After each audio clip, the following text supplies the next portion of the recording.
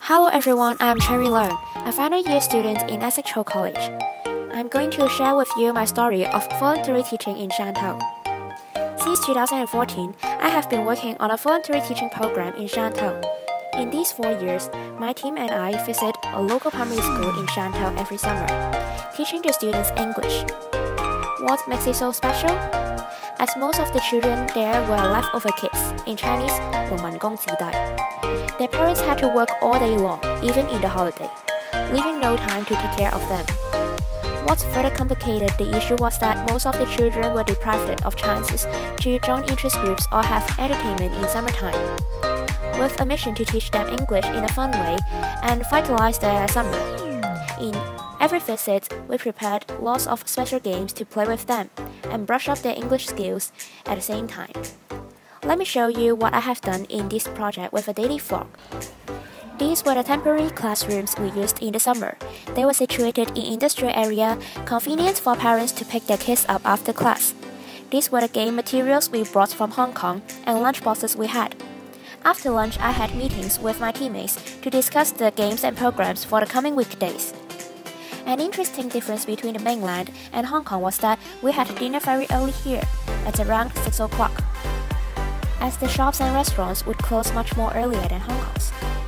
So now it is day 2. After settling down in the first day, we had much more time today for the morning exercises, teaching, and in-class activities. Without an air conditioner, the only ventilator we had was a fan, and the room was still so stuffy. In the afternoon, we played some board games and watched several education videos. They were so fascinated as they didn't have these things to learn with in the everyday classes. It may be because of financial difficulties or because of the teaching style in China. On the third day, we taught them folk songs with body movements, which had made studying English way more enjoyable and easy for them. And as you may notice, my teammates and I were preparing game materials for the coming weekend during lunchtime. After lunch, it was my turn to teach them drawing. We had a theme, the 4 seasons, so I taught them the representative elements for each season, and I was demonstrating how to put them all in a drawing, together with a few English phrases they had learned that morning.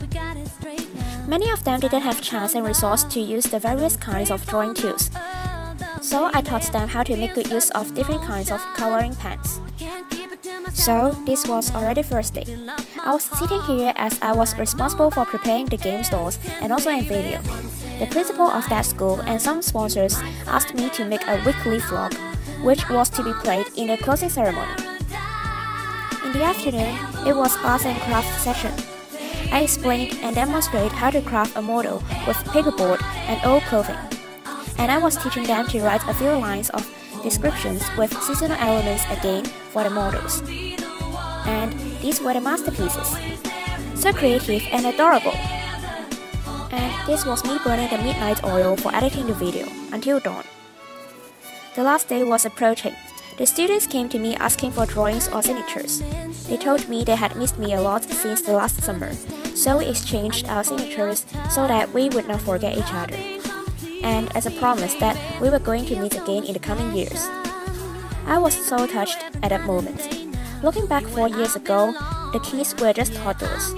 But then, they had grown a lot, becoming more mature, and some of them were even taller than me. And it happened in just a few years.